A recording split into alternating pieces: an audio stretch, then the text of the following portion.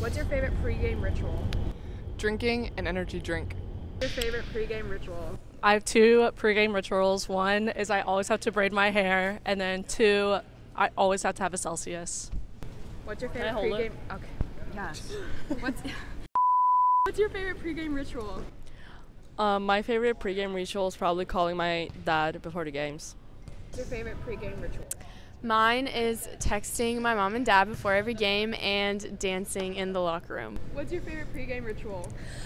For me, I always have to take a nap before we go to the game or anything like that. I really need my sleep, otherwise I'll be really cranky.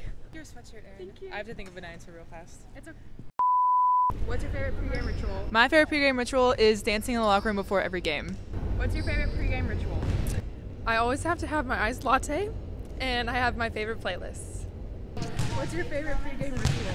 I definitely say get coffee and listen to music. What's your favorite pregame ritual? Okay, so my first one is I lay on the ground and put my legs up on the wall to like get the blood flowing, and then my second one is I listen to Grizztronics.